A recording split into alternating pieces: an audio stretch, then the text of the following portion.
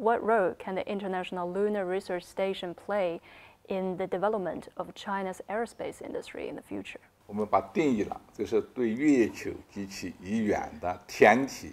We define the exploration of the moon and celestial bodies and space beyond it as deep space exploration. The moon is the starting point. Chang'e 7 will land on the south pole of the moon and search for water. The focus for Chang'e 8 is resource investigation and utilization. The mission will conduct some experiments to see whether we can make bricks, use Wi-Fi, and find long-term energy supply, including solar energy or nuclear energy on the moon. This will be implemented in the near future. We also want to build an international lunar research station, which is a larger scale and longer-term ambition.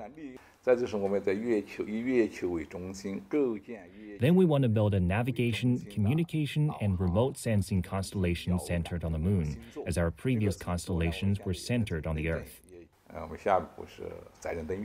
At the same time, our next step is a manned lunar landing. China aims to achieve this around 2030 and leaves the footsteps of the Chinese on the moon. You see, the symbol of our lunar exploration is a person's footprint, right? Deep space exploration also includes collecting and returning asteroid samples and collecting samples from large celestial bodies such as Mars and the Jupiter system. Jupiter is the largest celestial body in the solar system other than the Sun and is equivalent to the size of 1,300 Earths. As of last year, humans have discovered that Jupiter has over 70 satellites. Together, they are called the Jupiter system. We humans should thank Jupiter because it is a large celestial body that has a strong gravitational force. It attracts many small celestial bodies, reducing the risk of small celestial bodies hitting the Earth. Then we have to explore the edge of the solar system.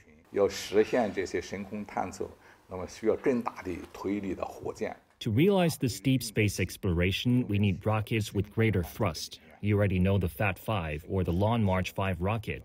It has been launched over 10 times in a row. The takeoff thrust of the Fat-5 is 1,060 tons. The thrust of our heavy-duty rockets will be 6 times higher than that. Now we can send 8 tons of payload to the moon. In the future, we will be able to send 50 tons of payload to the moon per launch.